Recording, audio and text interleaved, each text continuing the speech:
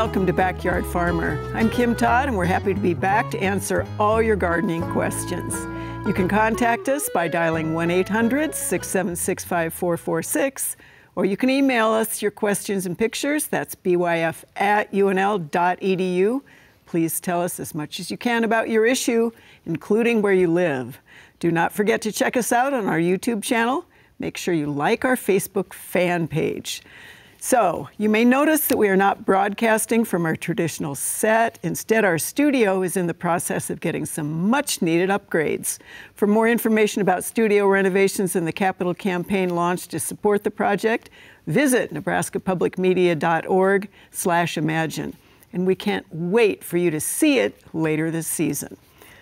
All right, so we start the round with questions. And Kyle, this is your first round this year. Yep. You have two pictures on this first one. This is a Lincoln viewer, and interestingly enough, on these, her dad says these were all dead in a circle about 3 feet in diameter on his east-facing second-story patio. They're bees of some sort. His house does back up to a greenway, and no idea where they came from. They were all dead. He also said it looked like they had stingers on their head, and it was very creepy in her mind. So what's the deal on that? Yeah. What do you think? Well, this is pretty cool. So they look like carpenter bees. And carpenter bees are, they're pretty early emergers in the spring. So they're coming out this time of year. And, as the name implies, they tunnel into wood. The females will excavate galleries, and they, partition galleries in there, or cells, and then that's where individual larvae will develop in there. And so at the end of the year, in the fall, they overwinter as adults, and they like to go back into those same galleries that they developed in to spend the winter. And so you'll get a bunch of bees in those galleries. And there's naturally some die-off over the winter. And so as the ones further back that survived, as they're trying to get out, they sometimes have to push out a bunch of dead bees in front of them, and you get a little pile of dead carpenter bees. So I think if they were to kind of look up immediately above that area, they'd probably find a nice round hole in some wood somewhere. They're not really, they're excellent pollinators. They're native, they don't really cause a lot of structural damage to wood, so I don't worry about them too much. You can, if you want to, try to keep them out of there. Again, you can plug up that hole with like a dowel, glue it in, and then you would need to seal it somehow with, a seal or paint or something over to kind of discourage them from using it again. But really, they're good native pollinators. All right, excellent. You have two pictures on the next one, Kyle. This is also a Lincoln viewer, and she says, not sure what is going on with this tree. Should they be doing anything about it? And it's doing this all over the tree trunk. Yeah, I'm curious what it is. I think it's a peach. Okay, peach, yeah. So this is gummosis that, certainly happens quite a bit on several different stone fruit trees. So probably something like peach tree borer or lesser peach tree borer. Peach tree borers do prefer really down close to the soil line or just below the soil. So since this is higher up, it might be lesser peach tree borer. And they more commonly attack around areas of injury, where there's either been some infection or pruning injury, something like that before. So that might be something to look into if there's been pruning that maybe has led to some issues there. Otherwise, treating for these, it depends on which one you're dealing with. There's slightly different time for when they're active. Lesser peach tree borers are active a little bit earlier. But you can monitor for their flight time with pheromone traps for both species. That will kind of help you get timing down. So when they're laying those eggs, you would treat the bark, and you want something that kind of has a good residual, a contact insecticide that you would spray on that bark. So I think both permethrin and carbaryl are labeled for fruit trees and have pretty good residual, so would be options for that. All right, great. Thanks, Kyle. All right, Matt, your first appearance this time, too. This is a Bluffton, Ohio viewer who found us on the web and has what he believes is a grassy weed that grows in ever-growing circles, starts smaller, then grows to 5 feet or more. It's a bluegrass lawn. He's wondering, is it nimblewill or wire stem muley? And they're in about our growing zone. So what do we think this is? Yeah, I don't know. Looking at the samples, it kind of looks like it is a bluegrass. So it could be maybe a rough bluegrass, which is kind of a cousin to Kentucky bluegrass. And it is a limer green, I guess, if you're looking at those patches. And it tends to green up and do really well in the spring. And then when you get to the summer, it kind of dies out because it kind of grows on top of itself by stolons and gets kind of wiry. So that might be rough bluegrass. I couldn't quite tell by the sample close up. I might need an actual sample to look at it. But by looking at it, that's kind of what it seems like when those lime green colors. Or it could even be, you know, a different variety of Kentucky bluegrass that's just off color. But if it does die out in the summer, it probably is that rough bluegrass. And for controlling that, there's really no way to kill it without using Roundup. There's no selective way to take it out of bluegrass. So you'd have to kill that patch probably multiple times and then reseed into it or bring in some sod. But definitely not nimblewill, which wouldn't even be close to green yet. Nimblewill would still be greening up and you'd see a lot of brown on top. All right, all right. Let's see, you have 3 on this next one, and we had this last week too, but we might as well do it again. This is a Lincoln viewer, vigorous plant, and he's saying it resembles poison hemlock. He's not sure. Growing on a site where the soil is very rich in an area with morning sun, dense shade in the afternoon and evening, seems to spread. He pulled up a lot of it, and he sent us some pretty good pictures. Yeah, actually. by the pictures, looking at it, it does look like poison hemlock, and I would be pretty positive that's what it is by looking at the stems as well. I mean, if you cut those open, they're probably hollow. It has a kind of a taproot. It can be hard to pull out, so you break it off a lot of times. So you can dig those out if there's not too many of them. Otherwise, now is the time to control them with the herbicide because they're young and they'd be easier to control than you wait. They grow really fast. And you have to protect your skin, is that correct? Yeah, it can be cause red lesions, I guess, if you get the oils on you from the plant. All right. So thanks, be careful, use some gloves. All right. Dennis. Hi. So your first one is a viewer who is, first off, she's from Blair and she is so glad we're back. She's a loyal one. It's an autumn blaze maple. It was planted 2 years ago. She's wondering what caused the damage. She said not a wabbit because it's about 3 feet off the ground. Looks like tooth marks. She doesn't think it's a deer. She wants to know what happened and how does she keep it from happening again. Yeah, it's hard to see how wide these are, but it's going to be one of 2 things. If it's not a deer scraping, then it's a tree squirrel, a fox squirrel. And being a maple, a fox squirrel just under that, Camden is going to be very sweet.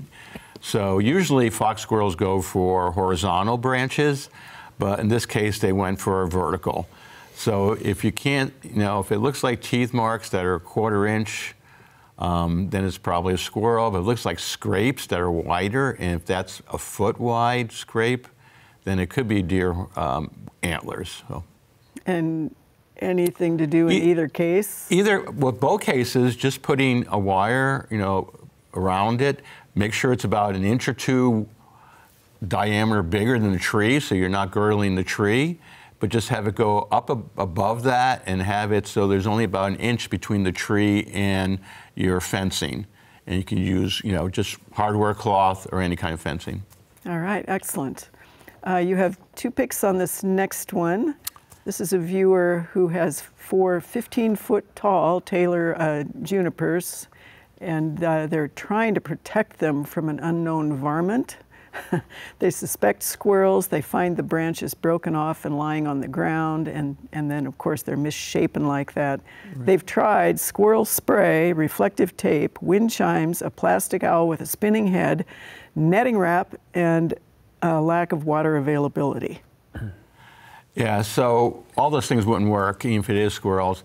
The funny part, thinking a squirrel, it looks like they're all on the same side of the tree, which kind of preludes why would a squirrel do that. And if you don't have any big deciduous trees where a squirrel can make a nest, I've seen them harvest twigs off of junipers, but all on one side and all about the same height, it just is not normal behavior for a squirrel.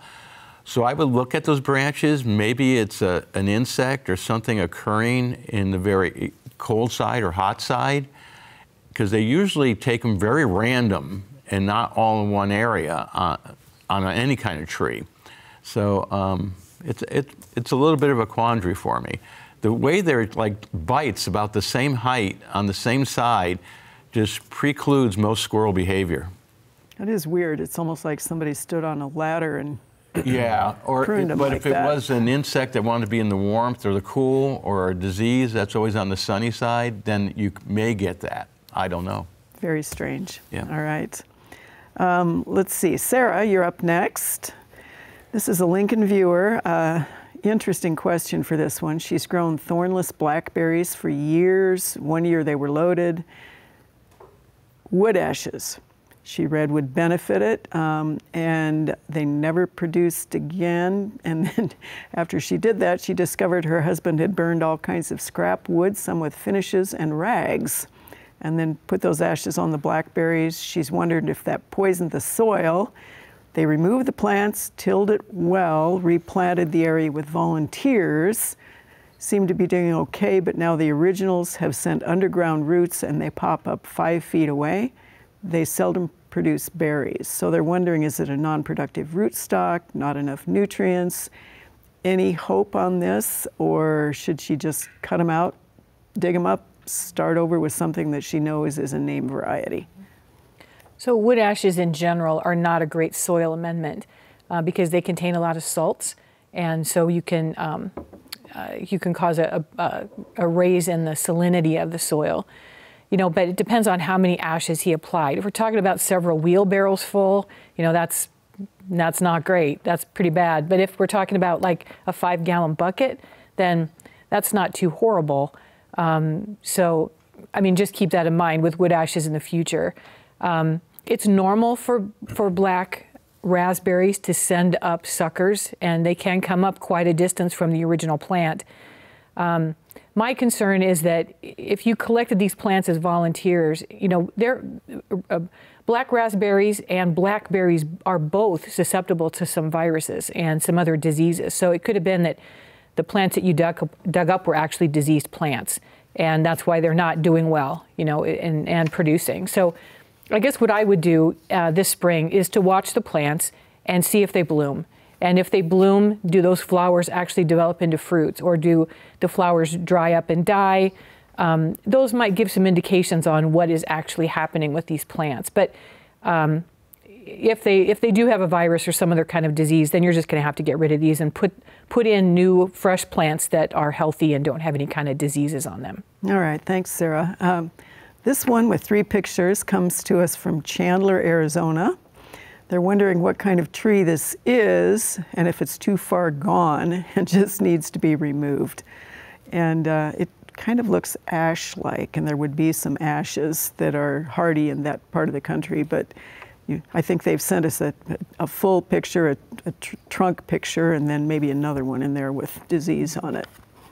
It does look somewhat like an ash, although I can't be 100% positive just from the pictures.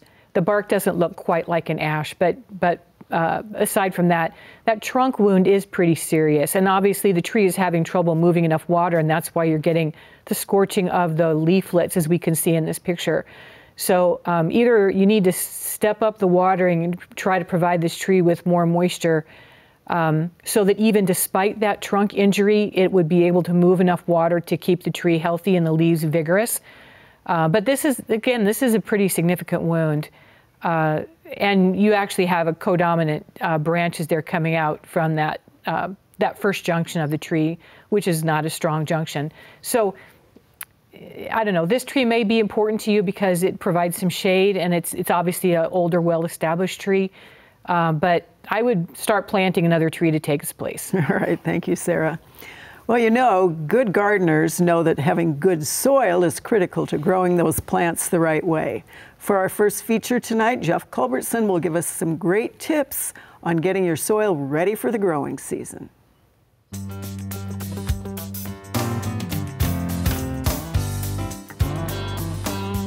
Well, if you're like me, you're ready to get outside and start prepping your planting beds for this coming year. So we're about a month out from planting right now, so this is the ideal time to get out and locate the area you want to plant in and prepare the soil for your annuals or your vegetables that you're going to put in them for this summer. So the first thing you want to do is try to locate an area that really is in full sun. You don't want to have too much in the way of possible shade from a tree or from a building. So most of our annual flowers and our vegetables are going to prefer a full sun site. The next stage is clearing the site. So if it's a lawn area, then you're going to scrape away the grass, and I would just go ahead and compost that. We don't want to incorporate that into our soil. If it's a mulch bed like this, pull away as much mulch as possible. Again, we don't want to incorporate mulch into the soil. It'll rob nitrogen from the soil initially. Once we have that done, then we'll go ahead and get some compost. We'll put down 2 to 3 inches of compost on top and then dig that in. And you can use a small tiller perhaps, or today we're going to use a fork, a garden fork, to go ahead and incorporate that into the soil. So if you have an existing garden site, you'll want to, like we've done here, pull the mulch back. And in a case like this, to avoid bringing up some of the weed seeds that may be down in the soil, we'll spread compost over the top of a site like this, rake it in, and not dig it into the soil. That way, ideally, we avoid some of the weeds that may come up later in the year.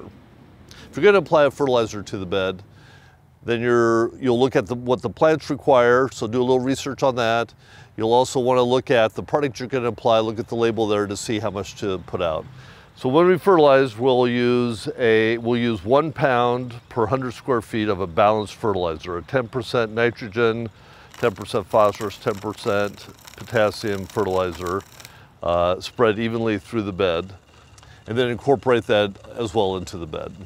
A third thing to think about is if you're going to need to walk through the bed, once you have the bed prepped, perhaps mulch those paths so you don't compact the soil through the year as you're working in the garden. So when we prep our bed, we want to make sure that we remove any lawn or mulch before we do any incorporating into the bed. We want to make sure we add a couple inches of compost to it. And then we want to avoid over-tilling the soil. Make sure that we work it in, but we don't overdo it. We don't want to damage the soil structure too much.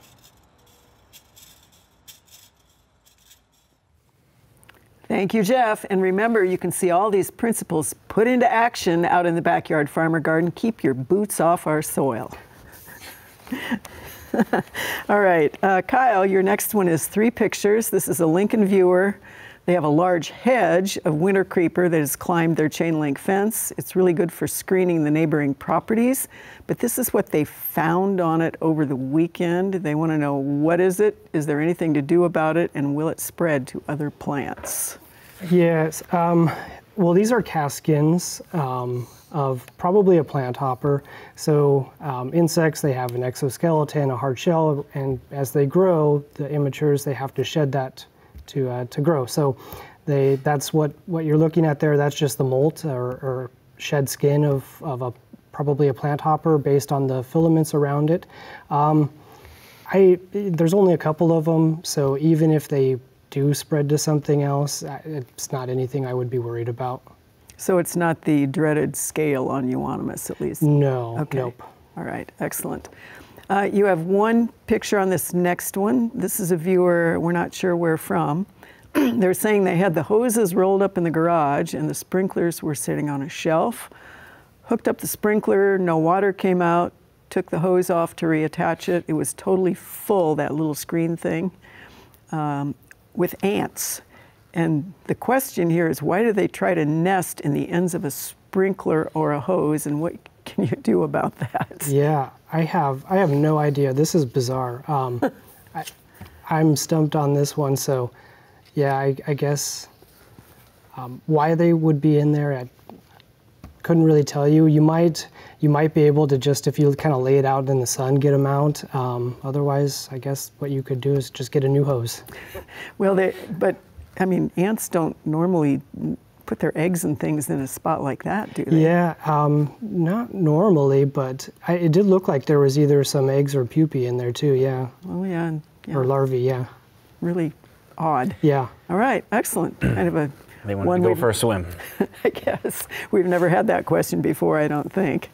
All right, Matt, this is an Omaha viewer, and they're saying that their backyard of the house that they bought has uneven grass, and it's bumpy and uneven because the former owners had chickens, and the chickens apparently bumped and lumped their grass. So I think we have maybe 2 pics on this. They kind of both look like that.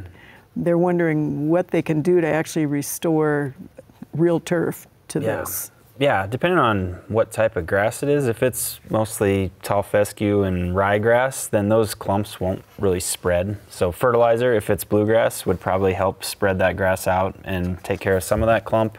But if you want to start over, you'd probably have to till the area. The other option would be to bring in some soil, level it off, and reseed. Probably a little bit of bluegrass with whatever else is in that lawn.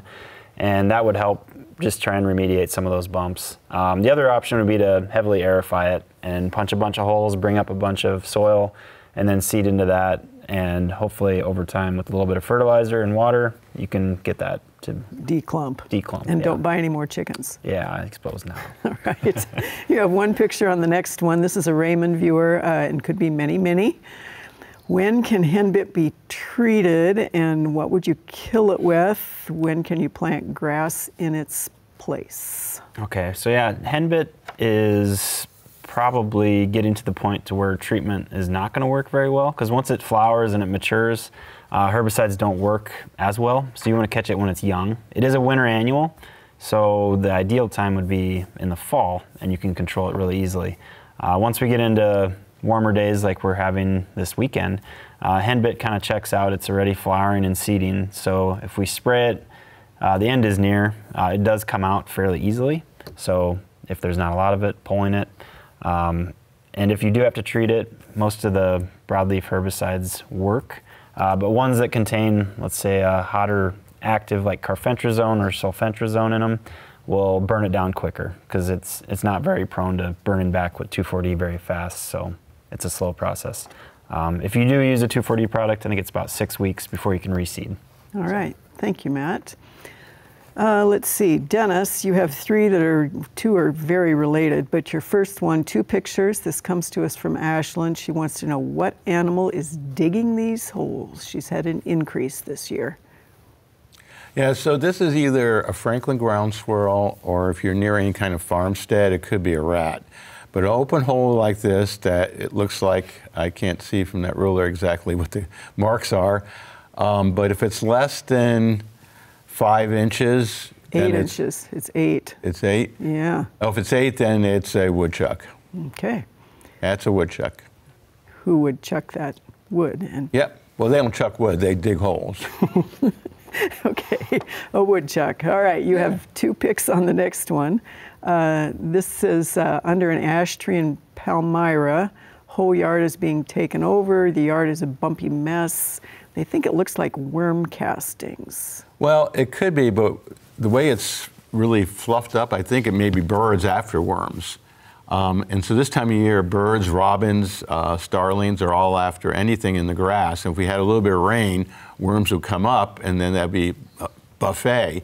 The other thing is, especially robins right now are building nests to lay their eggs, and they like a lot of little mud and grass to make that nest. It makes for a nice home. So they'd be picking and not only getting worms, but also getting material to build with.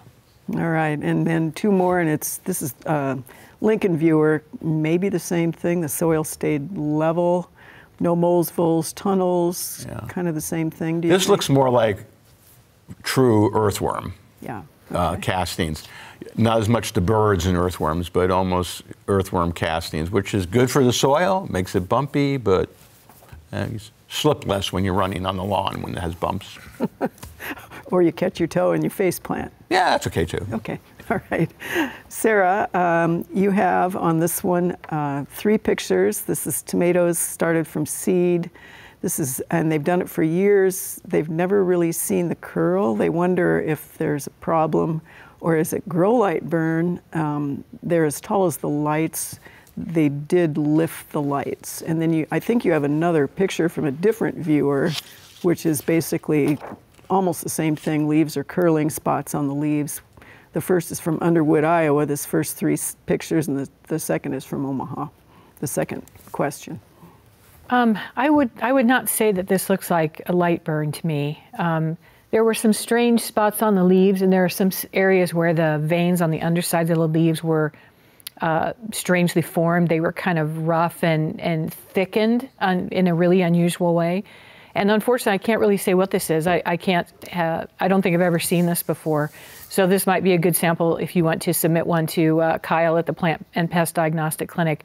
I'm wondering, especially the first viewer, I'm wondering where they got the seed from. If this is seed that they have saved from other plants. In that case, again, there could have been a disease on those plants where you saved the seed, and this could be some expression of some kind of a virus. Not totally 100% sure. So I would send a sample into Kyle. All right, and then your last one, the Omaha one, she just sent kind of a couple pictures, but they all look like this. She's wondering what she's doing wrong. Yeah, it's really hard to say without knowing, what's your fertility, what's your watering, all of those details of production. My first thought looking at this is that you have a fertility problem and maybe they haven't gotten enough nutrients. All right, thank you, Sarah. Well, before we go to break, we're going to hear a little bit about the upcoming weather for the week. Let's take a minute to hear from Gannon Rush from UNL's High Plains Regional Climate Center on what to expect. Thanks, Kim. I hope everyone had a great week and enjoyed the nice weather. As I had briefly mentioned last week, we're expecting a bit of a warm-up to occur, and that will start on Saturday. Temperatures will rise into the mid-upper 80s and will stay that way through Monday, after which things will cool off across the state, dropping into the upper 50s into the low 60s. Also on Monday, we're expecting a system to move through the state, and with it, precipitation occurring. The highest amounts are expected across the eastern portion of the state, where strong to significant thunderstorms could occur. Out west, we're expecting a combination of rain and snow, and it could be a little slushy. Soil temperatures across the state are still relatively mild, in the upper 40s into the low 50s. They will likely warm up this week, thanks to the warm-up we're having, before they fall again due to the cool down. And that's your weekly weather forecast. Back to you, Kim. And of course, right now it's time for the lightning round. Sarah, the hot seat. All right. All right. This is a Humboldt viewer. She says they are now in zone 6B, not 5B. She wonders whether she can plant her flower seeds outdoors a week earlier than normal.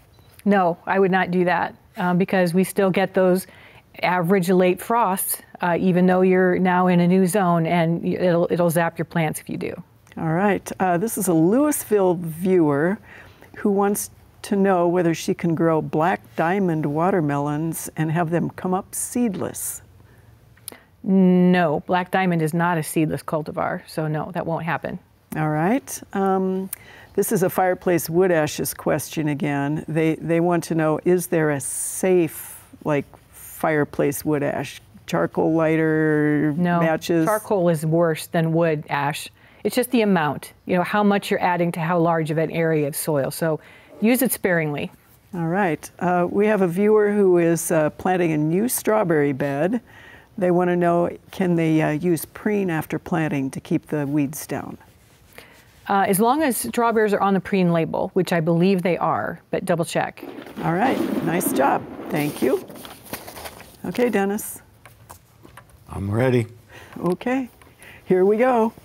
This could have been from multiple viewers, but this Lincoln viewer said the foxes have made a den in their mulch pile. When will they see the kits? Well, depends if it's a male or female. If it's a female, you'll probably start to see them in a week or two. All right. We have an Underwood, Iowa viewer again who wonders whether castor oil really works to get rid of moles. Not really. It helps repel them, but very, very short amount of time. All right. This is a Grand Island viewer who wonders, is there any way at all to keep squirrels from digging in the gardens? Not really. Okay. A Kearney viewer, a Kearney area viewer, said they see the prairie dog place along the interstate, but they don't see any prairie dogs. They're there. I know, I've been there, and I know the owner. All right. This is a Sydney viewer who wonders, is there any way to help the amphibians during drought? So must be talking frogs and toads and things. Not really. We just have to hope for water like everybody else. They're pretty resilient. Okay, awesome. Nice job. Okay, Matt, ready? Yeah, as long as you have 6 questions. I do. Okay. It doesn't mean you're going to be able to answer them all. All right, this is a Norfolk viewer who wonders about the timing for putting on the turf triple action 3-way product, pre-herbicide and fertilizer. Is it now or is it later? Depending on what you're after, if you have broadleafs in the area, you could use it now. But if you don't, I'd wait a little bit longer or get it closer to that crabgrass emergence. All right. This is a viewer who wants to know whether they can use microclover and then one of the fescues, like creeping or sheep's fescue, in dry shade without irrigation. If you can get it established, I think they'll probably go together and the clover will feed the grass. All right. This is a York viewer who said they seeded annual rye last fall and they just want to know if they can seed right into it. You should be able to. The annual rye will continue to grow throughout the year, but you can mow it off. All right. This is a Firth viewer who wants to know when to overseed fescue. Is there a soil temperature that we look for? I would overseed anytime you can when it's not too wet. It'll grow when it can. All right. Is there a time to kill flowering dandelions that works? Anytime. If they're flowering and you spray them, it will eventually kill the plant, but sometimes it takes a little longer when they're flowering and putting all that effort to push it out. All right, thanks. Okay, Kyle, you ready? Oh, yeah, I'm ready. All right, this is a Kearney viewer who sent in this question, and there were 3 exclamation points on it. Ticks.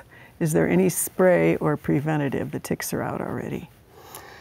Like for yourself, yeah, there are some sprays, like I believe it's permethrin, that you can apply to clothing that it can even last through several washes. But yeah, otherwise, I don't know that just normal repellent works.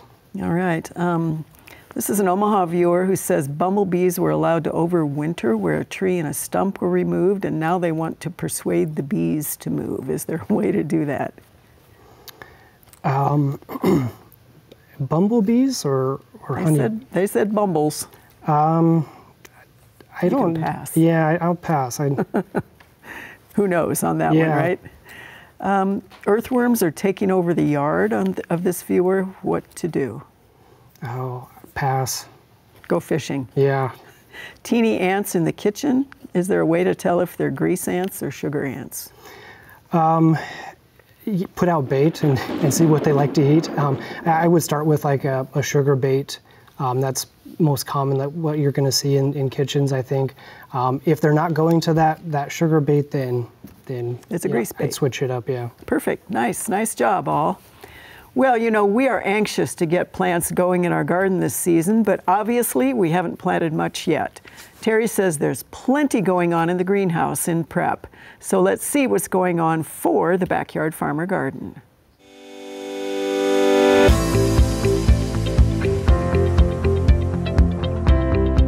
This week in the Backyard Farmer Garden, we are continually working in the greenhouse. We still have several plants that need to be planted, seeded, those kinds of things bumped up. So the greenhouse is still steady, but we are moving out into the landscape. As you can see, we have put a brand new trellis up on one of our new raised beds from last year. It's looking great. We have 3 more to install. Word to the wise, if you are adding a trellis, maybe think about that before you put all of the soil in, because our beds, we have to remove the soil to put the trellis up and then put the soil back in. So a little bit of work, but I think it's gonna look great. We are slowly cleaning up our beds. We'll be making sure all the leaves are out, taking down some of those suffertescent plants, and making our garden look beautiful. So stop by the Backyard Farmer Garden this week and check it out.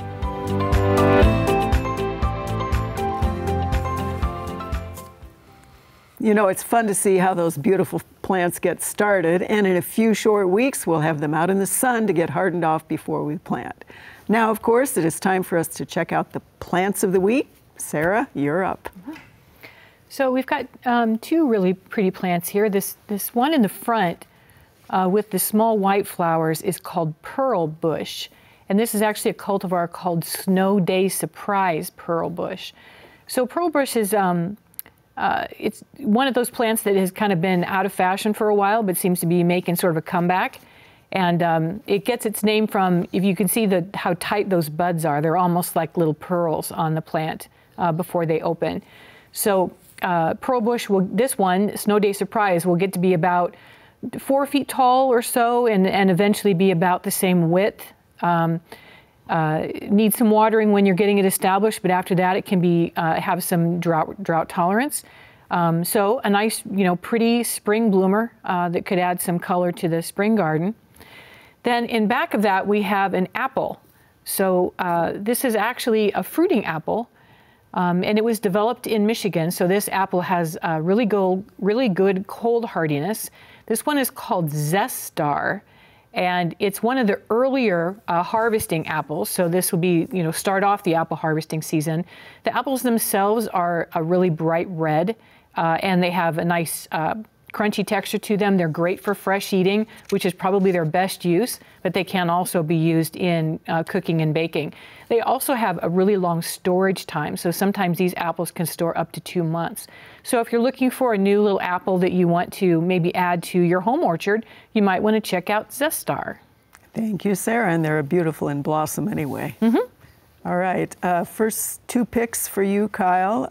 These come to us dug up when they were tilling the ground in Wahoo. I just want to know what this interesting, strange insect is. It's a mole cricket. So the immatures, they feed on like roots of plants. In southeastern U.S., they can be a pretty significant pest of turf, but here in Nebraska, they're not a problem. All right, nice. You have 2 on the next one also. This is a Bradshaw viewer. He saw a butterfly bigger than a painted lady, smaller than a monarch. Is that possible? Marked a little bit like a monarch with darker on the wingtips, and this might be what he saw. Yeah, this is a red admiral, so it's very closely related to painted ladies, and they overwinter in the southern U.S. and they're kind of one of the earlier ones to migrate up to Nebraska. So, all right, lovely. Okay, you have 3 on this next one, Matt. This is an Omaha viewer. He had a blue spruce removed in full sun. He did seed it with some seed mix, Scott's Seeds mix. It was later in the year. He put down some annual seed. Now he's got some undesirable grass in the area, too large to dig. He doesn't want to use Roundup because he also still has a lot of good grass, and he also applied a second round of fertilizer with a pre in it this week. So he wonders when he can put down more seed, or does he have to wait? So that's actually the mix he used.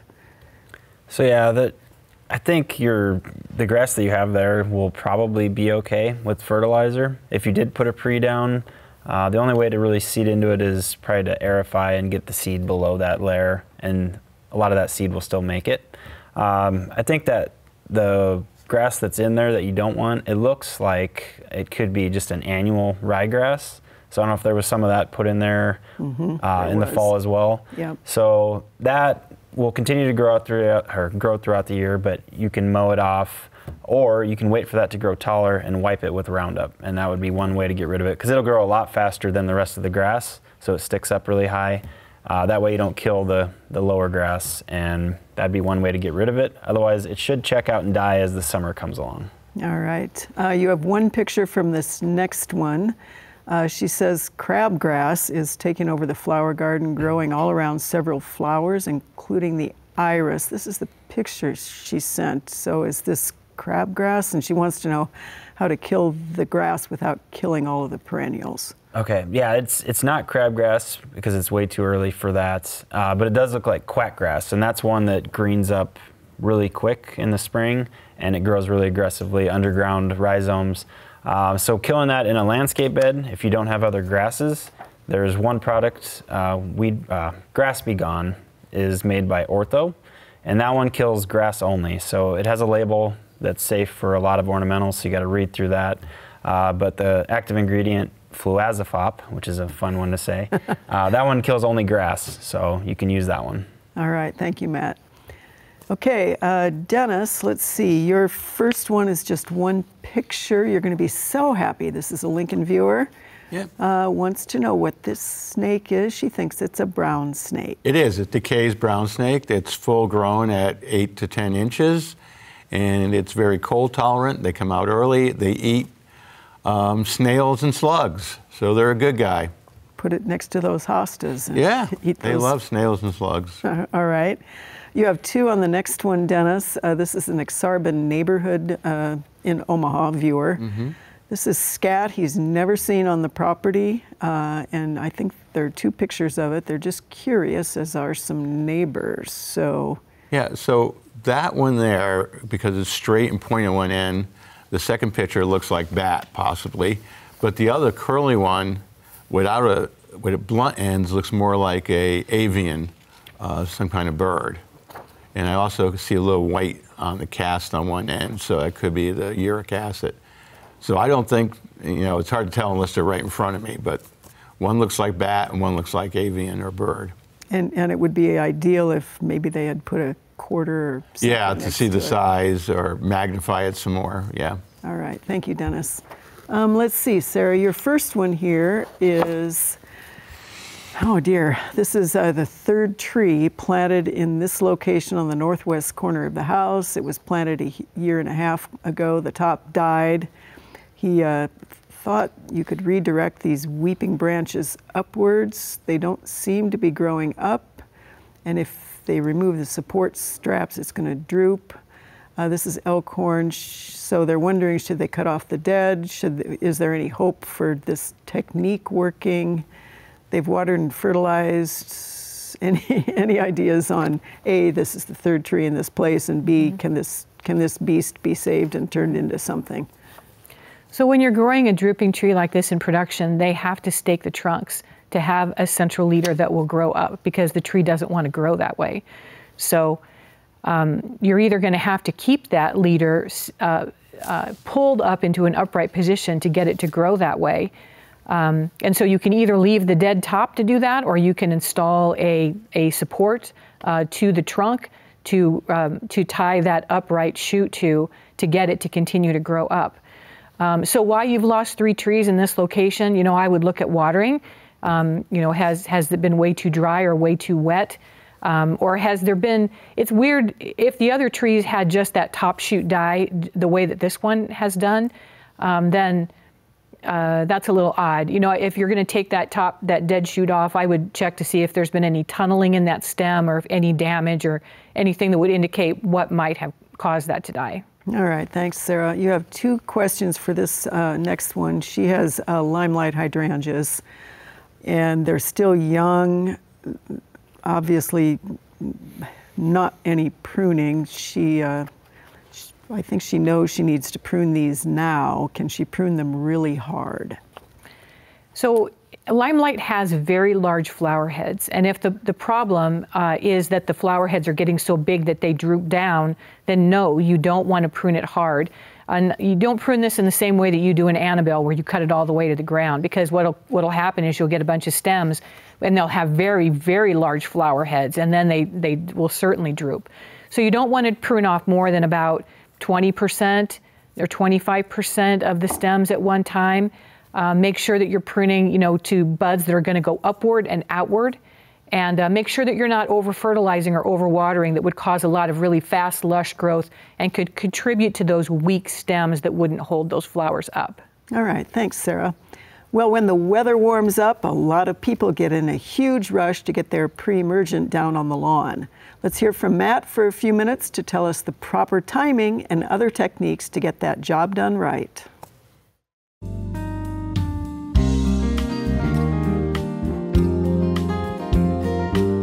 Spring's around the corner, and you might be thinking about pre-emergent herbicides, or you might have thought about them already when we had that warm spell.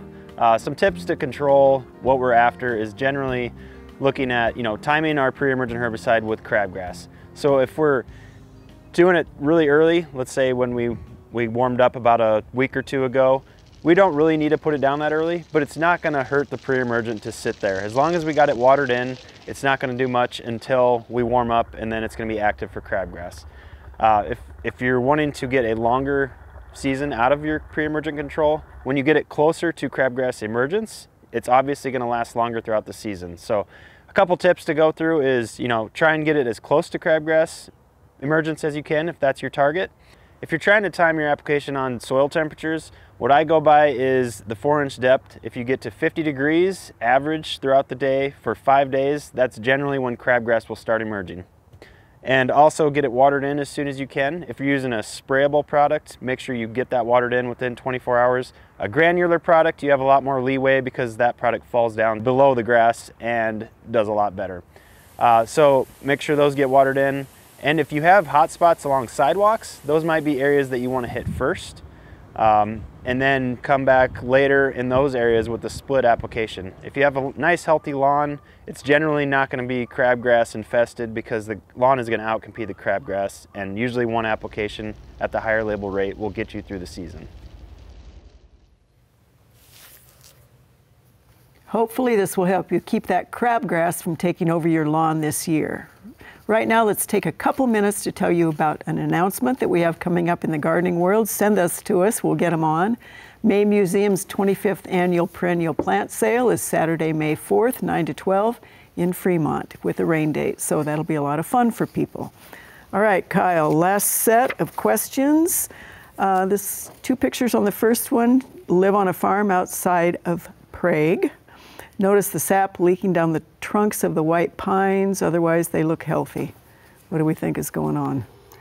Probably, I think in the next image you can really see it, probably Zimmerman pine moth. The location's a little bit unusual for that, but that's probably the best bet. So if you can reach in those areas, sometimes you can go in with like a coat hanger or something, a wire hanger, and just behind that pitch mast, try to destroy those larvae. Otherwise, they should be coming out, the caterpillars over winter in cocoons, they would be coming out about now.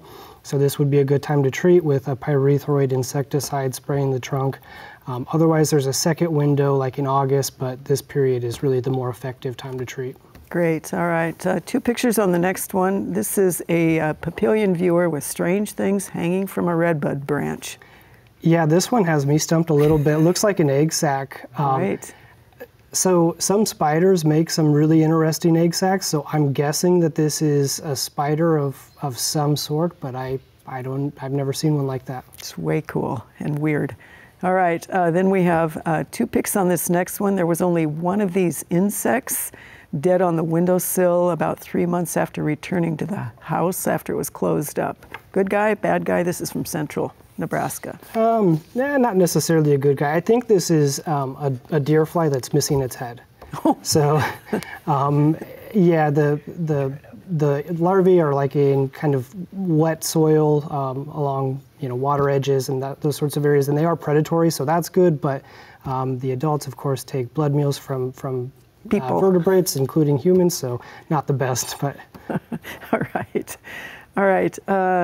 Matt, this is a plasma viewer. They say too much of this has come up in the yard to pull. Anything they can use to get rid of it? So yeah, this one looks like nimblewill, and it's a warm season, so it's gonna be the last or later to green up. And by the looks of it, it looks like it's starting to green up already. Mm-hmm. The timing for this one is probably in the next week or 2, and it's greened up. Tenacity is one product that can take it out selectively, but it takes 3 applications. So if you research that product, it does pop up with nimblewill control. The other option is glyphosate, and you have to spray that area because it looks like that's the only grass that's in there. So maybe that's the easier option, is spray that, wait for some regrowth. You give it 2 or 3 weeks, spray it again, and then seed in a new variety. All right, thanks, Matt. You have 2 pics on the next one. 2 different plants. The first one, this one is very prolific, spreads underground, thorns, semi-woody. What do we think on this one? I had to ask Kim for this one actually a little bit because I could not find what this would be, and we were thinking maybe it's goji berry which can spread pretty easily underground and kind of has some thorns on it. So it would need a sample to make sure on that one. And then the second one is they're just curious about this second one. Same viewer, the leaves caught their eye. I think this one is white avens. It's a perennial that's native to pretty much the whole eastern half of the United States. And it doesn't always flower. Let's say it's this stage, it might be for a year, and then the next year it might flower. But it's not a bad plant, and you can leave it around and watch it. And if you don't like it, then get rid of it. Okay, all right. Dennis, you have the first one here is they saw these things that were in their backyard, and they're not sure what it is. Bring it on. It's a vole. As you can see, they're a small little creature, and under snow cover, what these guys did is they eat the very bottom of the grass, and usually after the snow cover's gone, you still see those traces, but once the grass is growing, these guys go into the garden and dig some holes. They're a granivore. Again, short tail, not really beady eyes, can't see their ears, so they're kind of like a mouse, but again, that's caused by voles. And how do you get rid of those?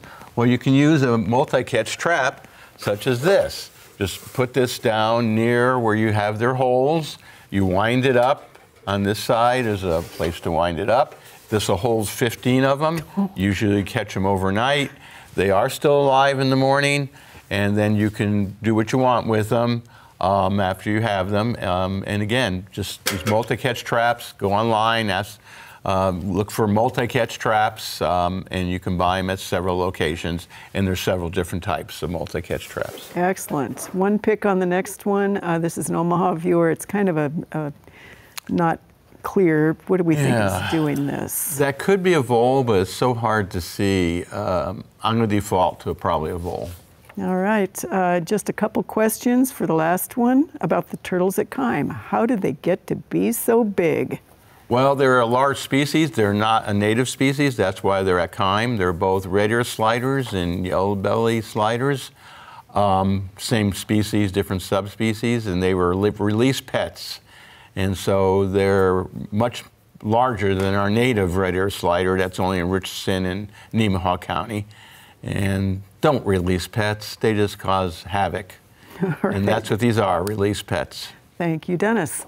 Sarah, we're almost out of time, but you have some quick ones here. This is an Atchison, Nebraska viewer wondering, did lightning cause this damage on the west side? And then, of course, we've got bark flying all over the place. Yes, most likely. It looks like lightning damage. All right, don't let it fall on the house, right? Mm-hmm. Your second one here is an autumn blaze maple, nice and healthy, except maybe a circling root. Can they fix it? This is a Lincoln viewer.